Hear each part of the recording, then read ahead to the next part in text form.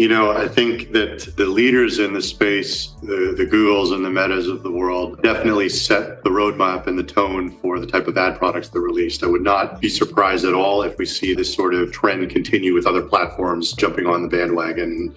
I do think that there are some advantages to these types of campaigns. Certainly, workflow creation probably appeals to advertisers that don't have as much resource to put toward really understanding how to build a campaign in a granular capacity. And so can take a lot of that burden off of their plate. So I can see why there would be an appeal out there. But based on the polling that we've seen, a lot of folks are skeptical, and rightfully so. And so as these products do come to market, whether it's at Meta or other places, it's extremely crucial that we look into rigorous testing and understand how do we deploy these campaigns in an efficient capacity. And that, I think, is something that's going to be variable by business and by need.